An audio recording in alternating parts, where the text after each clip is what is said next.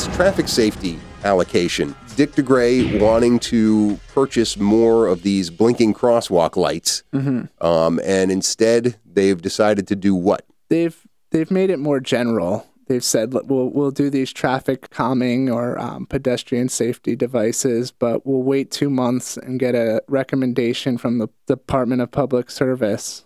Dick was not necessarily satisfied with this as an outcome, and it was before the final vote was taken, but when they talked about relying on the Traffic Safety Committee for these recommendations and questioning their expertise on the issues versus anybody else's expertise. To me, I don't necessarily, if I extrapolate that thread, I don't think he was necessarily satisfied with this outcome. With all due respect to everybody that sits on traffic safety, is there a traffic engineer on traffic safety?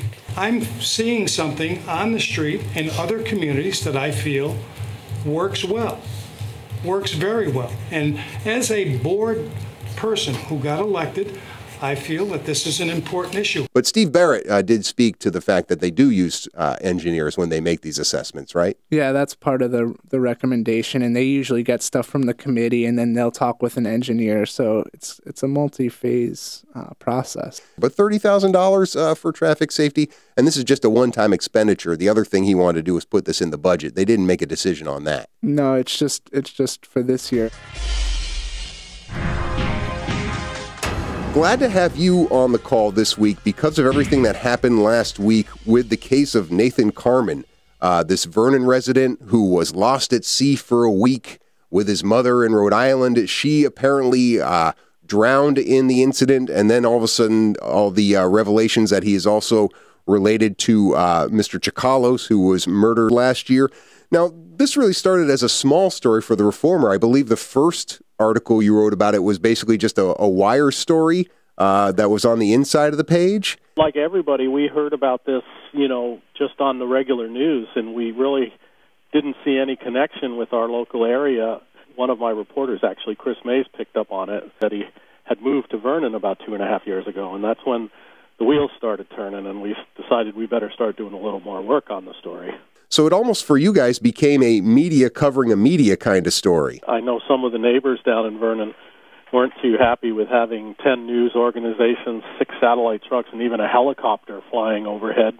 Not sure what they all thought they were going to get out of this guy. Yeah. Do you think that, how much more of a hype factor was that side story of the murdered grandfather in this case? It doesn't seem like it seems like an extreme coincidence more than anything relevant to this young man being lost at sea. Well, I make no assumptions. Right.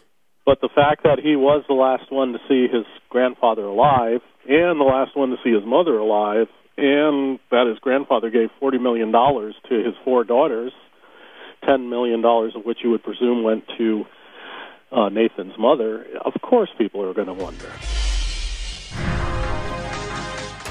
A little bit of intrigue at last Tuesday's meeting because David Scholes, who's the representative for the town of Brattleboro on the Management District Board, they feel did not follow through on the town's plans.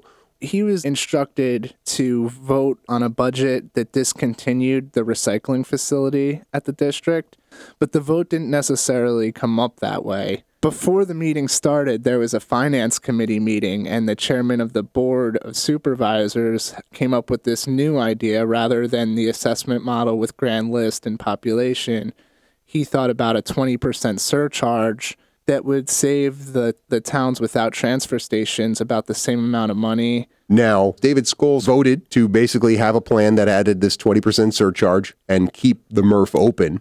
Yeah. That did not go over well last Tuesday with the select board.